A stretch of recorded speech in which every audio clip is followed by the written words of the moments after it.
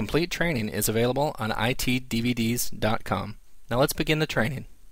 In this tutorial, we're going to talk about VMware VMotion, VMware HA or High Availability, and VMware DRS. These are all great tools that are a part of VMware infrastructure, and in particular Virtual Center. Now in this tutorial, we assume that you have a pretty good working knowledge of ESX Server and Virtual Center.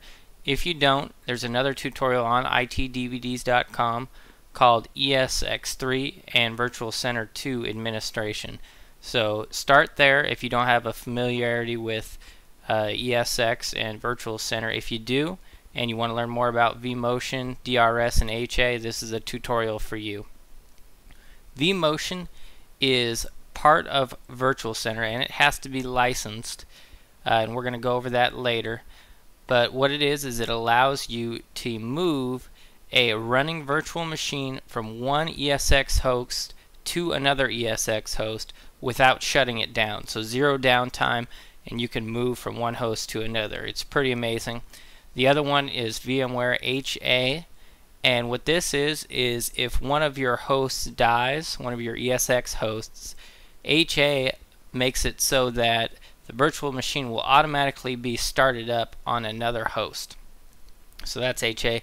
DRS allows you to dynamically allocate your virtual machines to your different hosts. So let's say you have 3 ESX hosts in your cluster, and we're going to go over clusters later, and one of your ESX hosts is really overutilized. It's using a lot of memory, a lot of processor.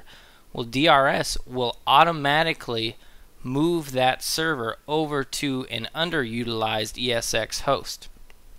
So it'll juggle your virtual machines around on all your servers in your cluster so that the resources are evenly balanced and you don't have one ESX host struggling while another one's just sitting there pretty much idle.